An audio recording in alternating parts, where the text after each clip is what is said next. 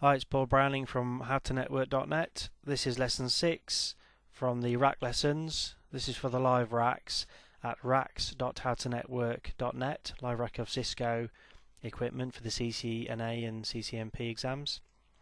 So lesson 6 is going to show you how to enable Telnet if you have Windows Vista or Internet Explorer 7, because unfortunately Microsoft have disabled it.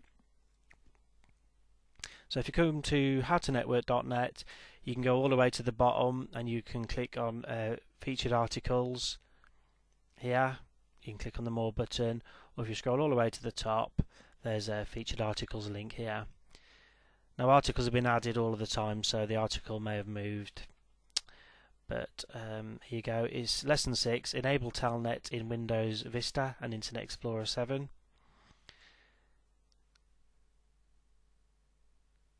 Okay, so basically I'll leave you to carry on with this lesson. I just wanted to show you how to find the link.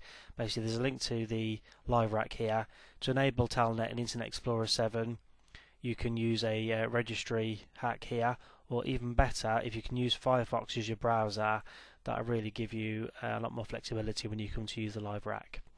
If you're using Windows Vista, there's some instructions here on how to enable Telnet in Windows Vista. Okay, so thanks for watching the video.